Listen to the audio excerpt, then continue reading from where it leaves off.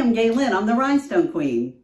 This is part 2 in a 3-part series of how to make a leotard. In part 1, we talked about the most important part, the cutting of the leotard fabric. Part 2 is going to focus on assembling all of the pieces that we cut previously and how do we put that together to get the base of our leotard. And I'll also show you how to finish out the legs with elastic. I'm going to use a serger to do that, but I'll also always show you how to do it on a regular machine for the times I use a serger. So if you have a serger or don't, you'll be able to do it either way. Let's get started. I'm going to sew this leotard together with a basting stitch on my sewing machine because I'm going to do finished stitches on my serger. I'll show you how to do a finished stitch on the sewing machine as well. So to do a basting, I want to do a basting zigzag because it's stretch fabric. So when you sew in stretch, you usually want to use a stretch stitch of some sort. And zigzag's a great stretch stitch. So I'm going to set it on zigzag on my machine. I'm going to put it on the longest stitch I have, which on my machine is a 4. And I want the stitch to be fairly narrow because I want it to be almost a straight line because I'm going to go over and do the finish seam, and I want this seam to be really inconsequential. So I want it wider than a 1 because a 1 would be too close to a straight stitch. So I'll just give it a 2 for my width. So a narrow, long zigzag is what I'm going for. Okay, let's go ahead and baste our seams in. I'm going to put my foot down on the seam. By the way, I pinned the crotch together as well. And I'm going to go ahead and just sew a stitch straight down. I've got my foot on the edge. I'm sewing a pretty narrow stitch. It's not like if you sew on regular fabric and you know about the 5/8 seam and you do that on leotards, for some reason you just sew a narrow seam. And then I'll go ahead and sew my 2 side seams up. I want you to notice that I'm not doing, if you sew on regular fabric and you're not used to Lycra, you know you always do a back stitch when you start a seam and you do a back stitch when you finish a seam. I'm just doing a basting seam here, so I'm not going to back stitch. And the reason I'm not using a back stitch, first of all, it's a basting seam, so it doesn't matter. But second of all, the reason is because sometimes the Lycra will bunch up on you. And if your seam ends up getting a little bunchy and you've locked it at the front and the back, then you've got to rip something. Whereas if it ends up getting a little bunchy and you didn't lock it, you can just smooth it out with your fingers and before you do your permanent stitch. And so it helps keep everything nice and in place.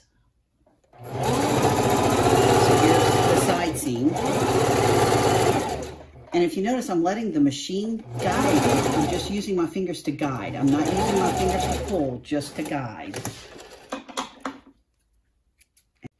Okay, so to do what I'm calling a permanent seam or a stretch, I want to do a stretch stitch. My machine, this is my favorite one on my machine, is this one that's blue right here. And to use, because it's blue here on my machine, I find the S1 that's blue. So I turn to the S1 to select it, and that's how I select the blue stitch. And then I just have to select my width. I'm going to go with a width of 3 because I want it to be a little wide. Okay, so now I'm going to go ahead and sew that stretch stitch in. Notice I've got the foot lined up, the fabric lined up right on the edge of the foot. I'm sewing in the center.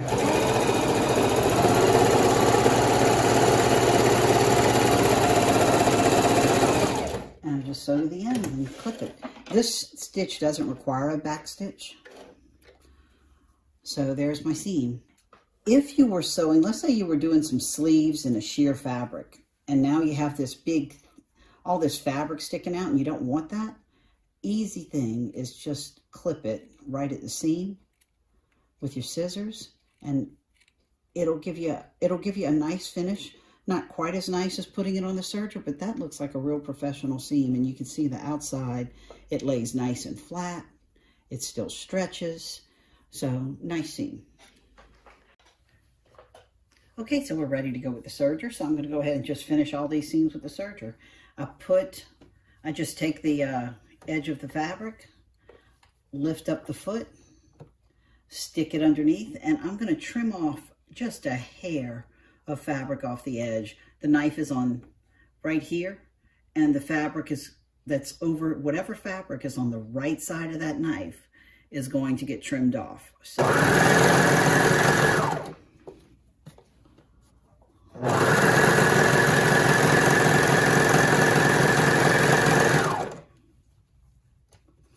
make sure your fabric is smooth. See how I had that little bump in there?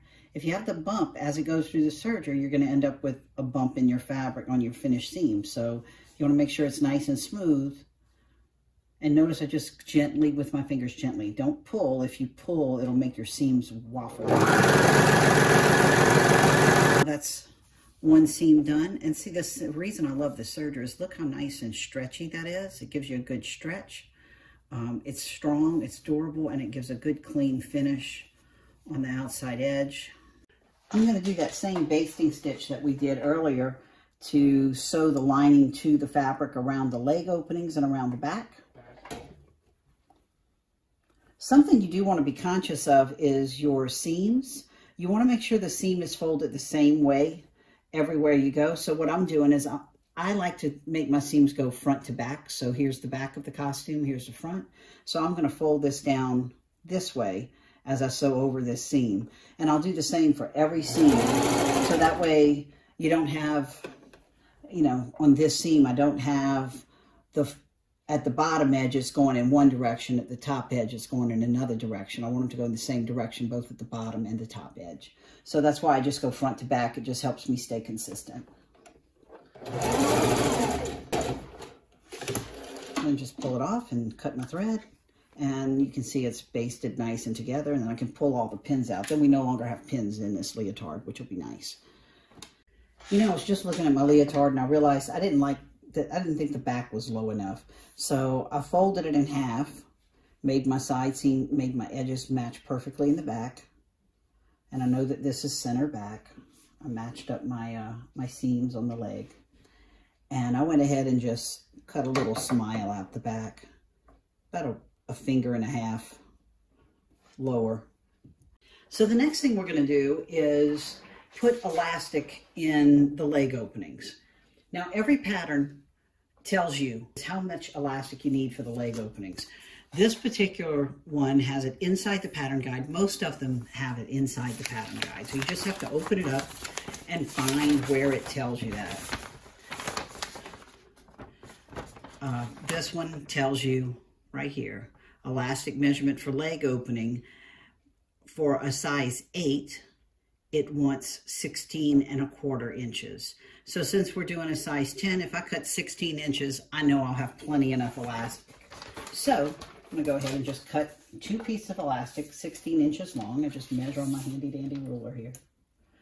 By the way, I want you to notice how nice the crotch seam looks since I basted.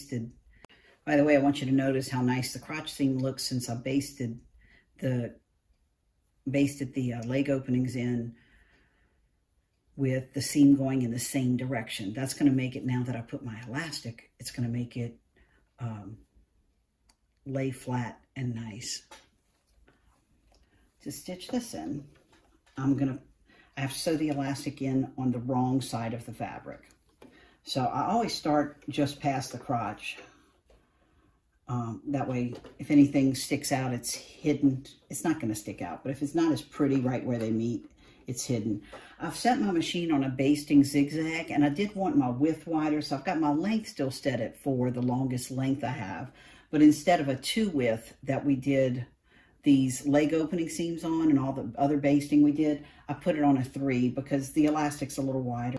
By the way, this elastic width that I'm using is a 3/8 inch width. And that's the standard width that you use for most edges on leotards. So I sew that in and out. I don't use any tension just to get it locked in. Now I'm going to start using tension. This is important. Notice here's the front of the leotard, here's the back. Where do you want the most tension is right in that cup of the rear end. So I'm going to use a little more tension. Remember, I did cut it with a little bubble butt.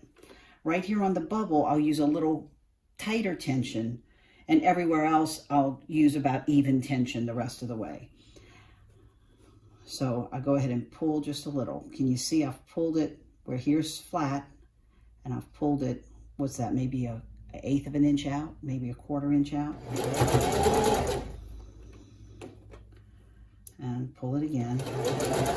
And now I'm getting to the bubble. So I'm going to pull, instead of pulling just 1/8, 1/4 inch out, I'm going to pull probably almost 1/2.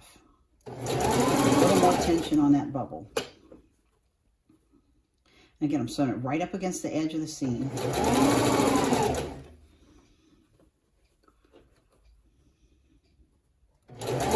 And so now I'm getting to the front, so I'll not pull quite as tightly, but still give it a nice little tug.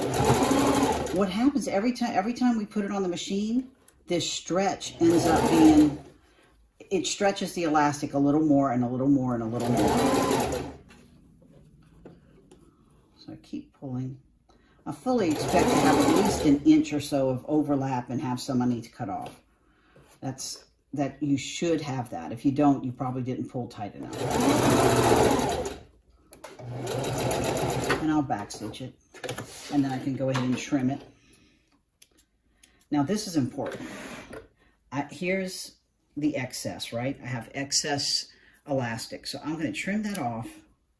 And I'm going to take this. I'm going to come to this piece that we're about to do, and I'm going to mark it with a Sharpie where it needs to pull off. So that way when I sew this other side in, I'll know how much I need to trim off so that both of my leg openings end up being exactly the same size. There's a couple of schools of thoughts on basting it in. I have a friend who makes dance costumes as well, and she doesn't baste any of her stitches in. She just goes right to her serger and sews her elastic in. You certainly can do that, but I've had to rip out too much elastic that if I'm going to rip something, I'd rather rip this little zigzag seam out than rip the serger seams out. Those are a little difficult. If you were doing this without a serger, actually at this point, you can just give a trim to your seams. Just trim the edges and you'll be ready for the next step. You don't have to have a serger to do this. You can do it without the serger, but the serger just makes a nice clean finish. So I use the serger. I do need to show you when you're serging your seam, you want to make sure your knife is right up on the edge of the elastic. It needs to follow the edge of the elastic without cutting the elastic. So here we're going to show you.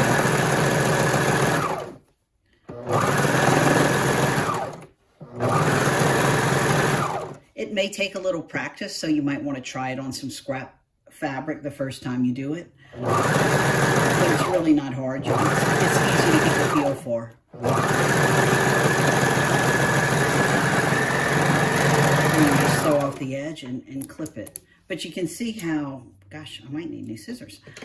You can see how the edge, it makes a nice pretty finish. And when we turn that over, oh gosh, I'm going to have to rip that little bit of zigzag out because you can see it, my basting stitch. But when you turn it over, you get a nice clean finish with that serged edge. Okay, so we'll start that zigzag stitch. I fold it under, and I'm going to top stitch. It's always better to stitch from the top so you can see what your seam looks like on the part that's going to show. Start my stitch, and I do back stitch on these because I want to lock the stitch in. Now I'm going to pull slightly. The elastic is going to help to hold it on this right side, and I pull on the left side just slightly, just enough to give it tension so that it's flat and I don't have this happening where it bubbles over like that. We want it to just be a nice smooth finish.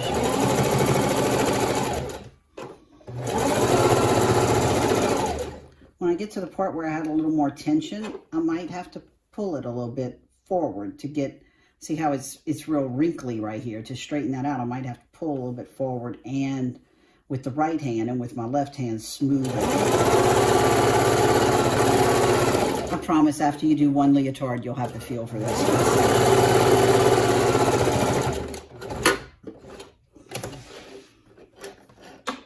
There we go. We just got to clip threads. Get the other thread. There it is. Let me turn that over so you can see the finished leg opening. But there's a finished leotard leg opening. Doesn't it look just like what you would buy if you got a leotard from the store? It looks just as nice.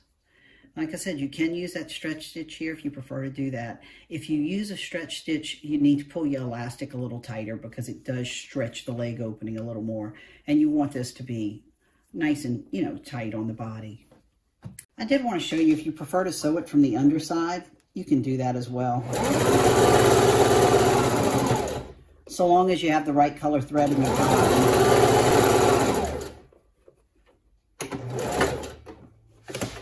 So now both legs are done. Well, we've got a nice finish on our leg openings, so that's done. You can use this same technique that we used to finish the leg openings to finish all of the rest of the edges.